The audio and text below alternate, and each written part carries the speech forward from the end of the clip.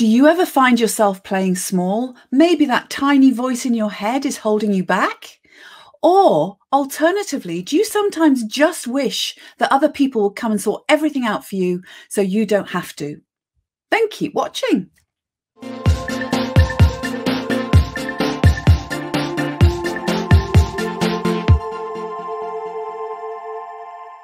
So today we are going to look at underinflated ego traps. That part of ourselves that causes us to play small and to give away our power. Imagine 4 different people planning a party, 4 different people with entirely different personalities that are going to illustrate the different underinflated ego traps that each of us can have. Person number 1, when they think about the party, think, oh, I wonder what my guests would like. What will be the best thing that will keep them entertained and keep them happy for the evening? So they may well consult with their guests, find out what sort of food they like to eat, find out what will be the most appropriate entertainment, what will be a really good ambience to create for their guests. They think everything from the point of view of their guests. Brilliant from the point of view of their guests' enjoyment. But when they've actually got the planning underway, they look at the party and they think, this isn't really what I want. Everyone else is going to be really, really happy, but I'm not sure I just want to have finger food all night. I think I prefer a sit-down dinner. So they're pleasing other people really, really well, but ending up feeling resentful and like they haven't created something that's going to be good for themselves. Person number 2, on the other hand, they go into the planning of their party with intricate detail. They consider, what is the venue going to be like? How will it be decorated? What's the color scheme going to be like? Is it all going to match? And are the invites, is the right font being used to represent the atmosphere they want to create when they send the invites out?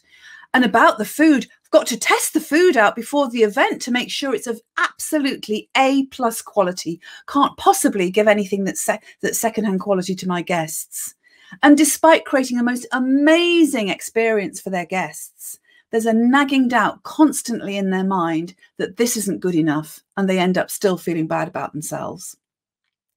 Person number 3, well, they kind of rush into planning the party, start looking into all sorts of different elements that are involved, and very quickly become overwhelmed. Overwhelmed to the degree that they actually become very disillusioned about, why on earth did I plan this party in the first place? I'm not sure I even want to do it. And oh, poor old me having to deal with all this stuff. And they start moaning to their friends. And in fact, in moaning, they start engaging their friends to come on board and do the party for them rather than do it themselves. Finally, there's person number 4. Person number 4 loves the idea of having a party, but they are plagued with doubts about how safe it will be. What will be the best mix of people to make sure that people get on okay? After all, we can't risk any conflict occurring at the party. We've got to make sure everyone's going to have a good time and enjoy themselves. In choosing the venue, is there enough fire safety regulations? Are people going to find that they can enjoy themselves in this venue?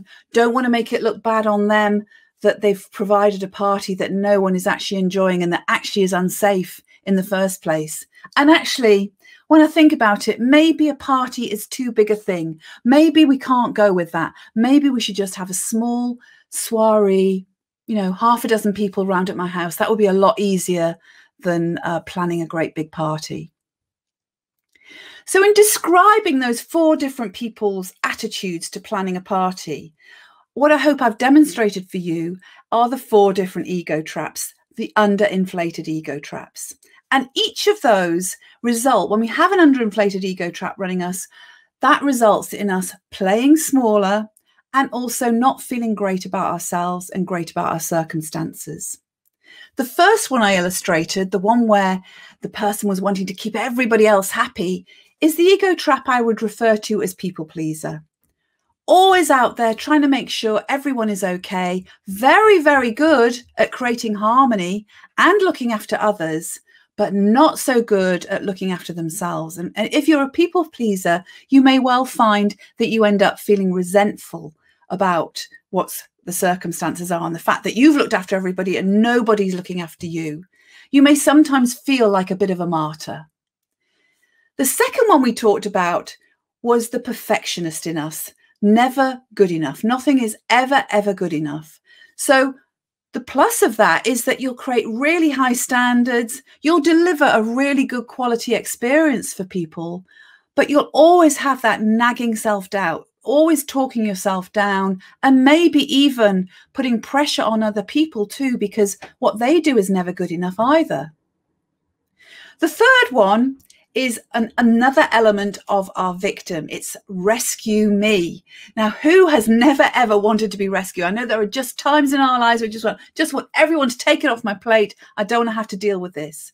But that is part of being a victim. And rescue me, I struggled to think about what the pluses were to rescue me.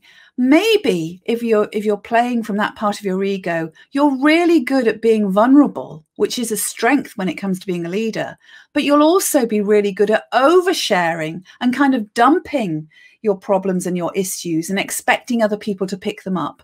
And that can be really exhausting for those people around you. The final one of our ego traps that I mentioned here is being cautious. If that is the ego trap that's running you, then you will find it quite hard to get going because you'll be racked with doubt and concern about safety and about whether you're going to be okay and whether other people are going to be okay. And sometimes you might even feel a bit paranoid that people are out to get you when you're running that being cautious one. And, you know, as we illustrated in the party example, you can start off with a big idea, but then it turns out to be a much smaller idea that you have in the end because your ego, that ego trap, is holding you back. So there I have described the 4 underinflated ego traps. I hope they've illustrated for you how they can really interfere with our sense of personal power. Have a think about which ones resonate the most with you. And then also consider, are you basing your reaction when you're coming from that ego trap on something that you've decided back in your past, that you've learned from back in your past? And how is that serving you now in your present? And then think about, what is it you would like to change or modify in terms of that ego trap? Where could you take the strengths of it, but where can you keep an eye on the overplaying of it that then starts interfering with you being effective? I would love to hear your own insights about your own ego traps, overinflated or underinflated. So please do write in the comments below. And do remember to like this video and subscribe to my channel. And if you'd like to be kept up to date on when we're releasing new videos, please remember to ring the bell.